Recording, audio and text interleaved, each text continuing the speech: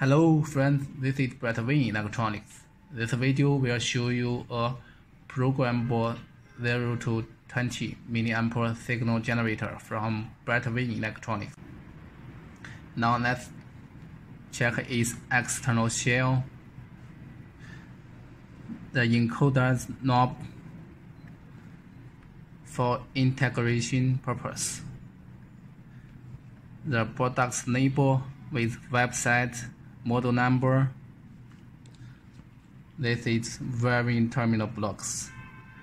24 volts operating power supply inputs negative, power supply inputs positive, signal outputs positive, outputs negative. Now let's check its internal circuits.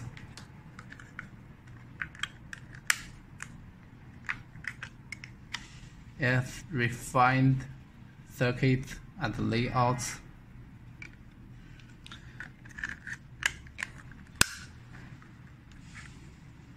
Its output range can be 0 to 20 mA, 4 to 20 mA, and 0 to 22 mA.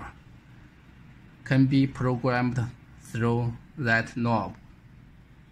Its display modes can be actual current value 0 to 100, 0 to 50 corresponding to output signal value. Its output precision also can be calibrated through that knob. Now let's show you how to change its output range. Its default output range is 0 to 20 mA. Let's check min outputs 0. Maximum outputs, let's check. Maximum output 20. Now let's change its output range into 4 to 20 mA. Firstly, press down till it displays F001. Rotate once, enter password. Clockwise rotation once, counterclockwise rotation twice. Clockwise rotation once, press down.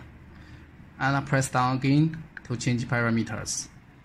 0, 1, 2. 0 indicates output 0 to 20 mA. 1 indicates outputs 4 to 20 mA. 2 indicates outputs 0 to 22 mA. Let's change it into 1. Press down. Clockwise rotation till it displays F end. Press down. Now let's check if it changed into 4 to 20 mA output successfully or not. Maximum output, min output, let's check.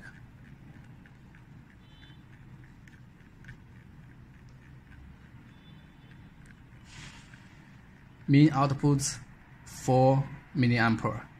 We have changed its output range successfully.